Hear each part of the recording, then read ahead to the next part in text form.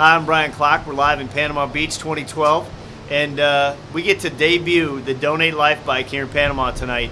It's a bike we did for a young man who worked for me. His name was Vic Briggs.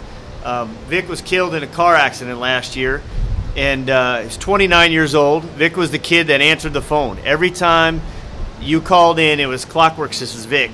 And Vic was just a great guy. He had made a lot of turnaround in his life. He was a super dad to his kids. He left behind a 9-year-old stepdaughter, two 7-year-old twin girls, and a 1-year-old boy. And the irony of it is their kids, all the kids' names are BR. So is Brittany, Brandy, Bryson, you know, the whole deal. And so on the front fender of the bike, it says the BR kids. It's really dedicated to them. And we put an e-blast out and said, hey, you know, Vic passed. We're terribly saddened by it. We're going to start a fund for his stuff, you know, for his kids. And people were calling from Thailand, all over the country, all over the world, saying, hey, I want to buy a gift card, just put it in the bank for Vic, you know, this is what I want to do. And it was a super cool deal, just the outpouring.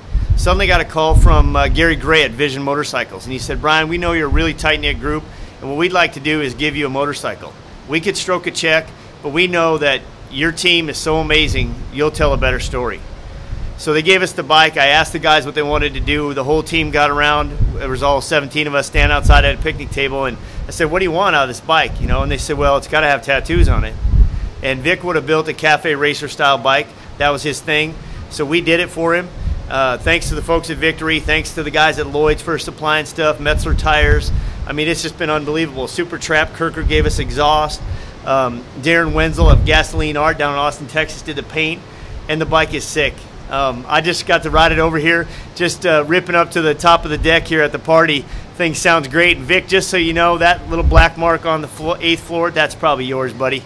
And we're just excited about it, you know. I mean, through a tragedy, we can tell people to check the box. As they warmed Vic's body up to harvest his organs, they thought they weren't going to be able to use his heart. Vic's heart went to a 14-year-old boy who only had 2 weeks to live in Wisconsin, and we joke around now at the shop that somehow that little boy's going to have a penchant for vanilla ice cream and tattoos, because that was Vic's deal. Every time you'd look for him about lunchtime, he was over at the ice cream lady place getting whatever he could get. And, you know, it's a sad deal, but with anything, you know, the good Lord will give you an opportunity, and it's just what you're going to make out of it.